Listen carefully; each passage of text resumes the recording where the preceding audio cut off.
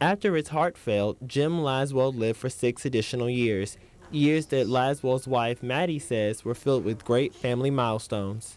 He went down the aisle in a wheelchair with his daughter to be married. He's seen several things happen in our family that was wonderful, and it made him happy because to him that was what life was all about, was family.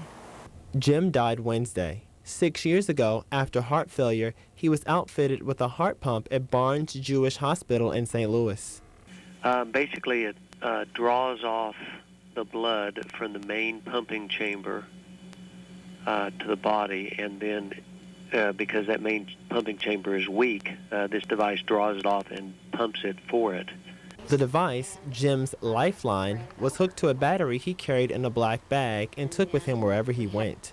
Maddie says she thought she'd lose her husband before he received the pump that saved his life. And like within 3 days after the pump was in, he was having a good complexion again.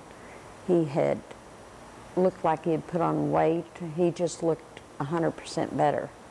After 6 years, Jim's body couldn't fight anymore. And for that black bag, he'll be wearing it when he's laid to rest. D'Anthony White, KOMU News, Fulton.